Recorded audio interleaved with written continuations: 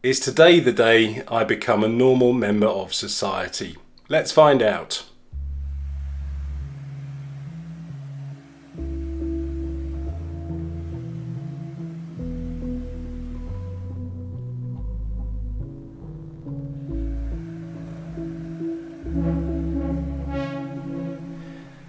Well, I'm going to take that as a negative test result, but unfortunately it doesn't just end there. I still have to produce a second negative test result, this time tomorrow morning, before I can rejoin society again.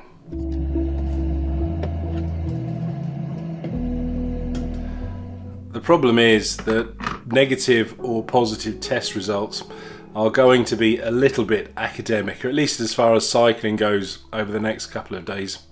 The weather may look quite nice today, but unfortunately we've got Storm Eunice forecast for the weekend, and that means torrential rain and winds of around 120 kilometers an hour. That's 80 miles an hour. So obviously you're not going to be wanting to cycle in that, unless of course it's a tailwind.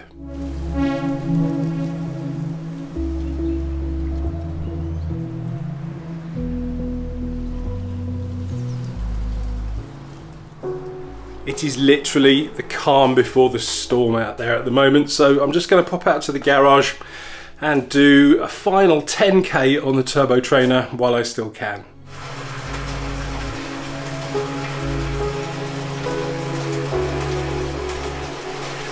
Yes, I've got a rather fancy pain cave with a projector. As you can see, I'm doing Zwift, a little flat loop around the Macquarie Islands, 12 kilometers, should take me about half an hour.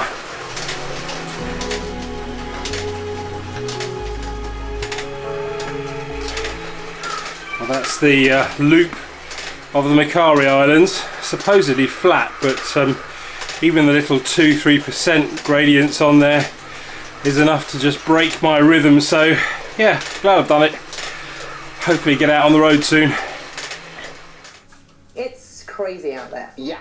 Friday morning, and that's my second negative test, so I can re-enter society again, although that's not really today's headline. That is the weather.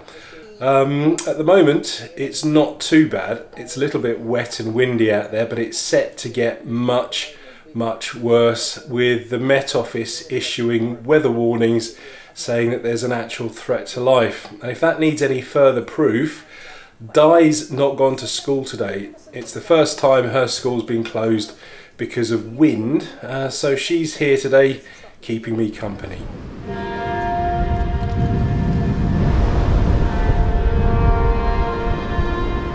I just thought I'd come out and meet Storm Eunice in person. Always amazes me the names they give storms. Eunice sounds like some sweet little old lady that's going to invite you in for tea and cake, but the way this storm's going, it's like, you know, once you're in there, she's going to lock the door and you find out she's some geriatric serial killer.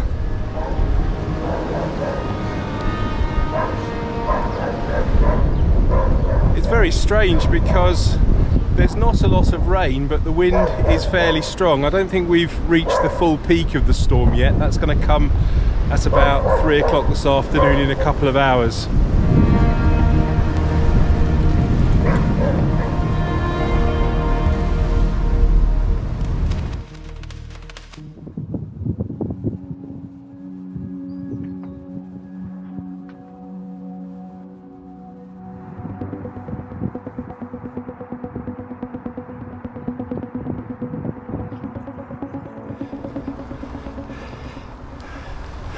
Just thought I'd come out and do my first road ride in about 10 days. Obviously, after getting over COVID, the key is not to push it too hard. So I'm just doing a little 12k ride on my Blendworth route, mainly to see really what damage Storm Eunice has done.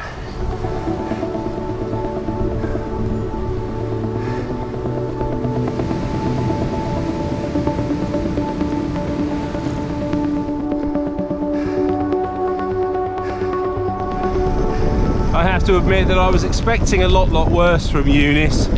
She came around 3 o'clock as forecast, and yep, okay, it was very strong winds and very tempestuous, but it wasn't quite as bad as I was imagining.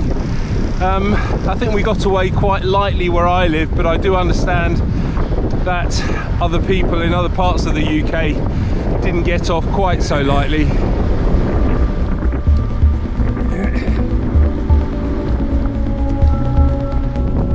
The thing with storms, be they metaphorical ones like COVID or literal ones like Eunice, the way I see it is that you have two choices. You can either lay around and let it kick the shit out of you, or you can stand up to it and say, bring it on.